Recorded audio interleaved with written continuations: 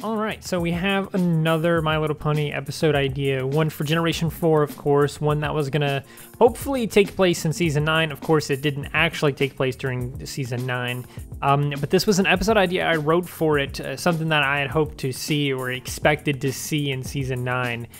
This episode idea is based on the episode Secrets in Pie, which took place in Season 7. In that episode, Rainbow Dash had this big secret where she secretly hated pies, and Pinkie Pie was trying to figure out what this secret was, and ultimately that's what it was, and all this other stuff, right? So, in that episode, it kind of implied that maybe Rainbow Dash had more secrets, so I decided, hey, maybe we can get some closure on that as well and get an episode about Rainbow's other secret. So this is an episode idea called Rainbow's Other Secret, of course. Now, the episode starts off pretty normal, except it's a little bit sketchy because Rainbow Dash is sneaking across Ponyville until Pinkie Pie catches her and asks what she's doing. Maybe Rainbow Dash is also like holding on to something or doing some other thing. Maybe she has something with her. And they talk about it. She brushes him off and manages to get away. Rainbow claims to be doing nothing, obviously. She zooms away to her house, and this is where we get to see Tank again, because, you know, her pet turtle, we don't really get to see that much in this series, which is really disappointing. But Rainbow tells Tank that Pinkie Pie almost found out about her greatest secret, and she opens a hidden door in her wall or something like that, right? And in the hidden room is a thing, right? It's got 3 pieces of a worn-out map surrounded by gold and treasures and artifacts and stuff like that. Rainbow Dash says she's finally got the last piece, and she puts the 4th piece of the map with the others, and we cut to the intro.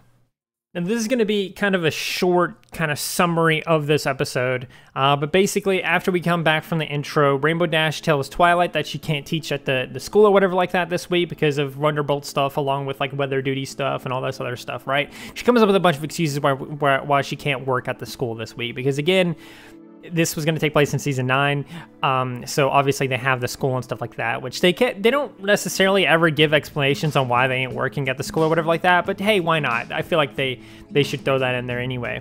As I said, it's not going to be very long, but obviously Twilight allows her to leave after thinking it over. Rainbow Dash leaves, and now we skip ahead to get flying over a dangerous mountain range while looking over the map she put together, and so obviously she's trying to look for this treasure based on this map and stuff like that, right?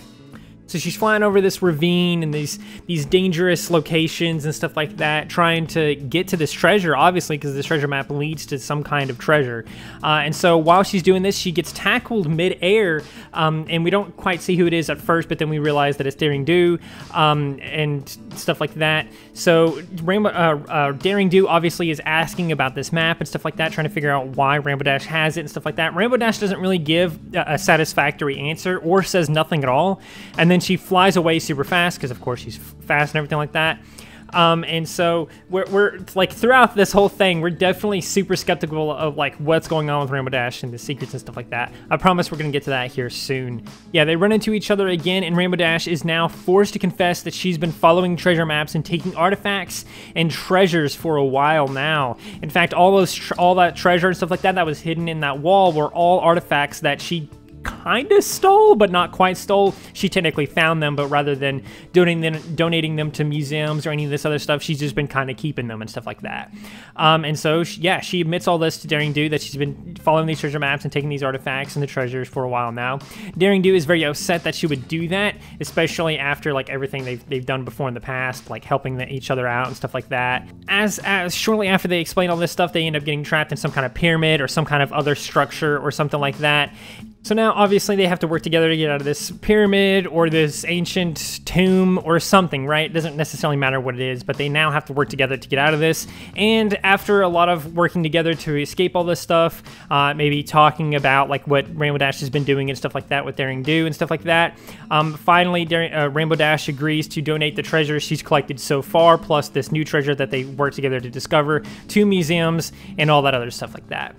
Now, another thing about this, like I said, it's very short, but something else you could also add to this is you could also add a cliffhanger by having one of these things stolen, that Rainbow Dash stole or like kept in her wall in the secret room, whatever like that, be significant in some way. It could be significant to future episodes or something like that.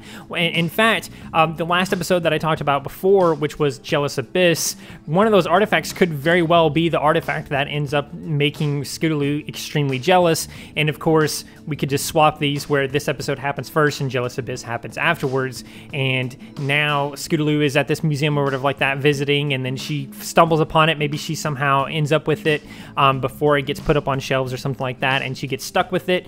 Maybe she intercepts it in some other way. Maybe while they're putting it in the museum, it falls out of a crate or out of a box or something like that and falls in this crevice that Scootaloo falls in and stuff like that, and then boom, there you go. You can kind of connect these two episodes.